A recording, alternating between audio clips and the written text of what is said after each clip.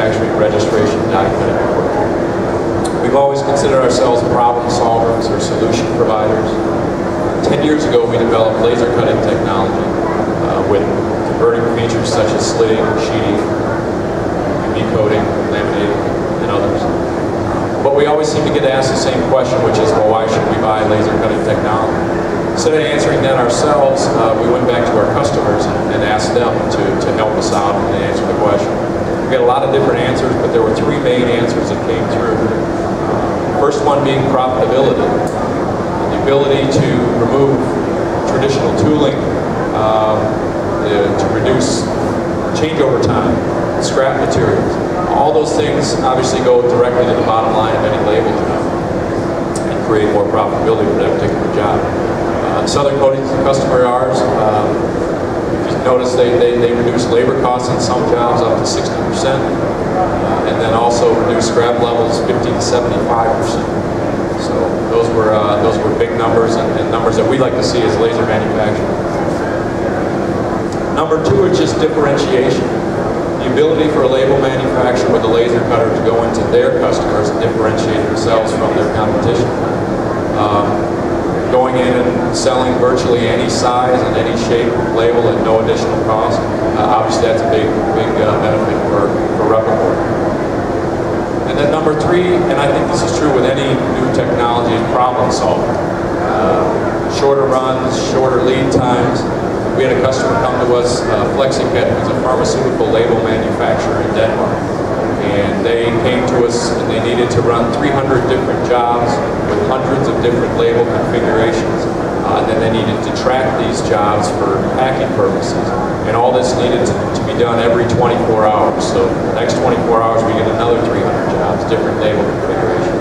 We obviously knew that laser cutting was the way to go. We had some converting options on the machine, laminating, slitting, sheeting, but also we needed to design something that would allow us to handle all those jobs coming our way at the same time, which is when we developed the barcode reading technology for on-the-fly changeover.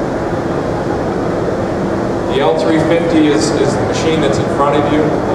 I'm going to go ahead and turn this over to our head of engineering, Paul D'Arienzo, and he'll take you through the software as well as the mechanical side. Very good. Thank you, Mike. Again, my name is Paul D'Arienzo, head of engineering with Spartanics.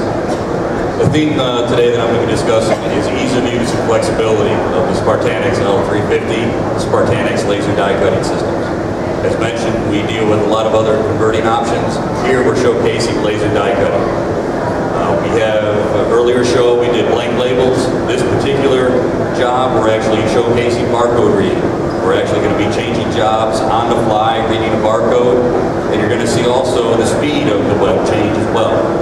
So I'm going to turn the system on, it's going to start up, it's going to start reading barcodes, and then as the system is running, I'm going to point out a few of the features of the system running, and we'll take it from there.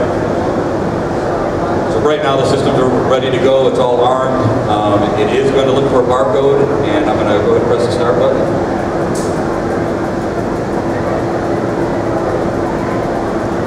So right now, we're running one particular job, we are reading a barcode. You can see red light scanning each barcode.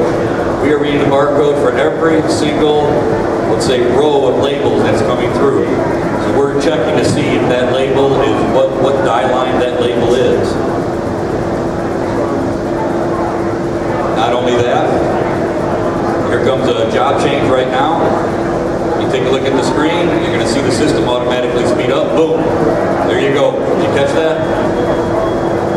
Right away, the system automatically changed jobs, sped up automatically. No operator intervention. This is how FlexiKit Denmark is making profit on a daily basis. Their operator no longer is an operator of the machine. They're now a material handler. This goes to the vision of Spartanics. This goes back about eight or so years ago, where a colleague of mine, we were sitting around, we're going, this is fantastic, laser die cutting, boom, you see another job change. I'm not even touching the machine. Reading barcodes on the fly. We were talking to each other, how can we make this a single button operation? What did I just do here? I pressed the start button. I'm now a material handler. How do you lower your labor costs? You no longer have to have a press operator churning knobs to make sure the dies are perfect. How many of y'all have experienced that? This is all now done in pre-press and digital. Now, there are no dials on the machine. We don't want the operator to touch the machine. We want this. If the strategy is set right, when I say strategy, there are more than one way to actually do barcode reading. And I encourage you to understand when other vendors say barcode reading, what's really happening. Okay? A lot of information that gets passed back and forth, from die lines to speed to pen settings. When I say pen settings, I mean laser parameters, actually cutting parameters. Then how does the system really know how to cut this profile? They have all this geometry here.